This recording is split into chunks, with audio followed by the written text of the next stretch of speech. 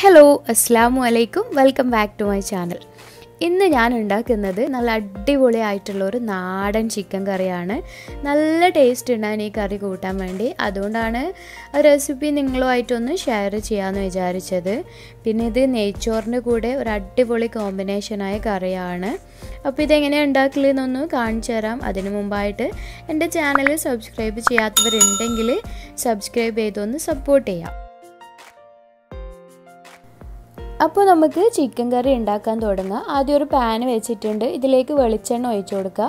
വെളിച്ചെണ്ണയിൽ തന്നെ ഉണ്ടാക്കണം, എന്നാലേ ആ നാടൻ ടേസ്റ്റ് കിട്ടുള്ളൂ.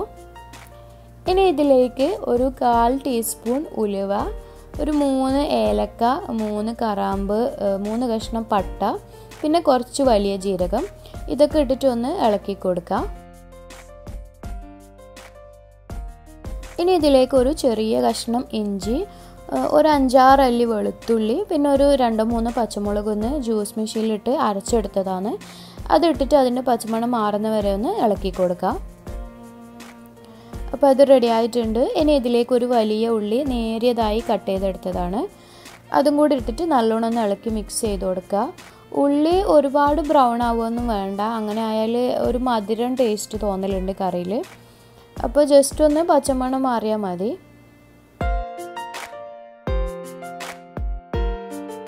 ഇനി ഇതിലേക്ക് 2 വലിയ തക്കാളി മുറിച്ചത് ഇട്ട് കൊടുക്കുക. നല്ലോണം ഒന്ന് ഇളക്കി മിക്സ് ചെയ്ത് കൊടുക്കുക.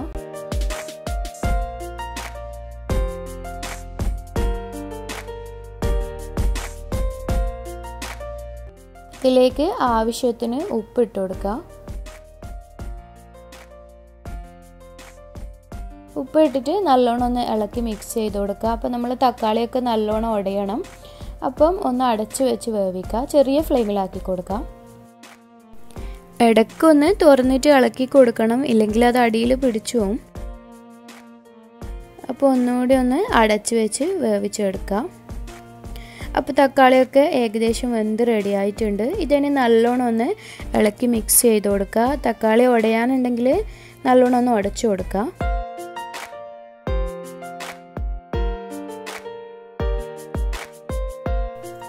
ഇനി ഇതിലേക്ക് പൊടികൾ ചേർത്ത് കൊടുക്കുക. അപ്പോൾ ഒരു 1/2 ടീസ്പൂൺ മഞ്ഞൾപ്പൊടി ഇട്ട് കൊടുക്കുക.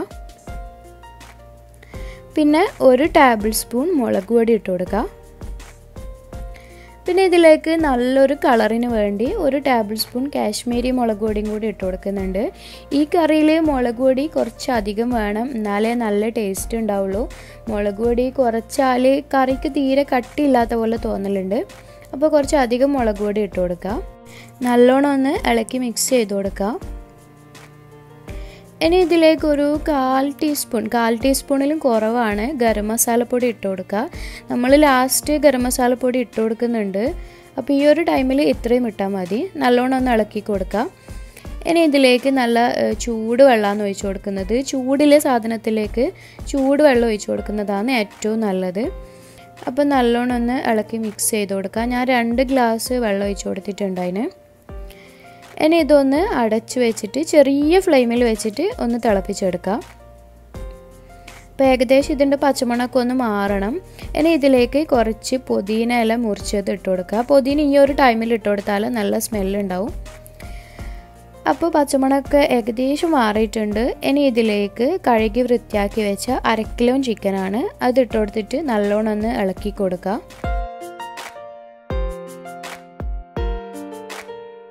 ഇനി ഇത് അടച്ചു വെച്ച് ചെറിയ ഫ്ലെയിമിൽ വെച്ചിട്ട് ചിക്കൻ ഒന്ന് വേവിച്ചെടുക്കുക. ഇടയ്ക്കൊന്ന് തുറന്നിട്ട് ഇളക്കി കൊടുക്കണം. പിന്നെ എൻ്റെ മുളക് പൊടിക്ക് ഉണ്ടല്ലോ കുത്തൽ കുറച്ച് കൂടുതലാണ്. കുത്തലെന്ന് പറഞ്ഞാൽ പച്ചമണം ഉണ്ടല്ലോ, അത് കുറച്ച് കൂടുതലാണ്. അപ്പോൾ ഞാൻ കുറച്ചധികം സമയം ചെറിയ ഫ്ലെയിമിൽ വെച്ചിട്ട് തിളപ്പിച്ചെടുക്കലാണ്, എന്നാലേ ആ കുത്തൽ പോവലില്ല. കുത്തൽ ഉണ്ടായാൽ കറിക്ക് ഒരു ടേസ്റ്റും ഉണ്ടാവില്ല. അപ്പോൾ നിങ്ങൾ മുളക് പൊടി എങ്ങനെയാണെന്നനുസരിച്ചിട്ട് അതുപോലെ ചെയ്യാം.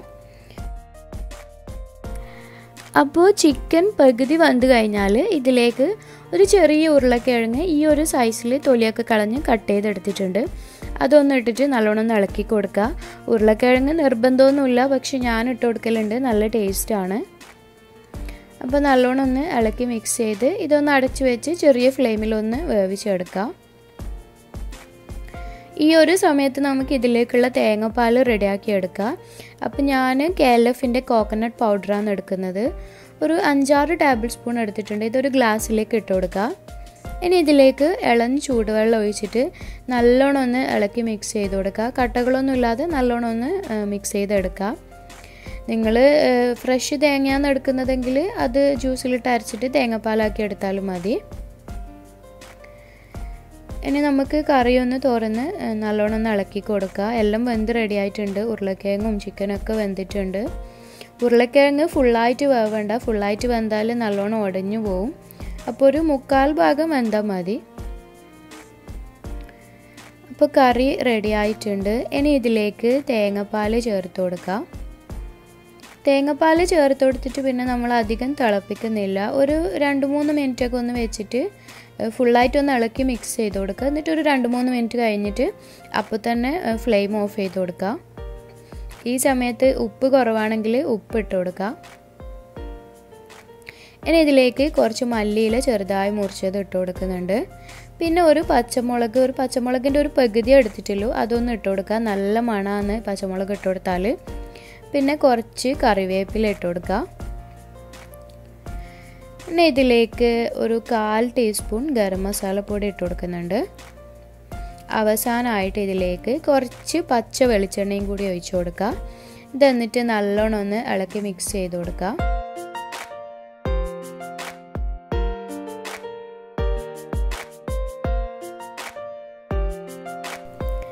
അപ്പോൾ നമ്മൾ ചിക്കൻ കറി റെഡി ആയിട്ടുണ്ട്. ഇതിന് നമുക്കൊരു സെർവിങ് ബൗളിലേക്ക് മാറ്റി കൊടുക്കാം.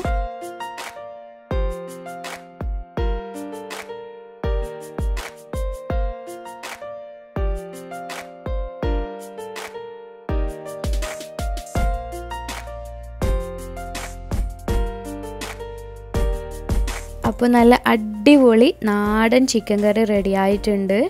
പിന്നെ ചൂടുള്ള നെയ്ച്ചോറിൻ്റെ കൂടെ നല്ലൊരു കോമ്പിനേഷനാണിത്. പിന്നെ നമ്മൾ നൈസ് പത്തിരിൻ്റെ കൂടെയും പിന്നെ സാദാ ചോറിൻ്റെ കൂടെയൊക്കെ നല്ല ടേസ്റ്റാണ്. എപ്പോഴും ഞാൻ ചിക്കൻ കറി ഉണ്ടാക്കിയാലുണ്ടല്ലോ എന്തെങ്കിലുമായിട്ട് ഒരു കുറവുണ്ടാവും. പക്ഷേ ഈ ചിക്കൻ കറി ഉണ്ടല്ലോ ഒരു രക്ഷയില്ല, നല്ല ടേസ്റ്റ് ഉണ്ടായിന്. അതുകൊണ്ടാണ് റെസിപ്പി നിങ്ങളുമായിട്ട് ഷെയർ ചെയ്യാമെന്ന് വിചാരിച്ചത്. ഞാൻ ഇതിന് നെയ്ച്ചോറാണ് കോമ്പിനേഷനായിട്ട് എടുത്തത്. അപ്പം നല്ല ചൂടുള്ള നാടൻ ചിക്കൻ കറിയും നല്ല ചൂടുള്ള നെയ്ച്ചോറും എല്ലാവരും ഉണ്ടാക്കി നോക്കുക. ഉണ്ടാക്കി നോക്കിയിട്ട് ഫീഡ്ബാക്ക് അറിയിക്കുക.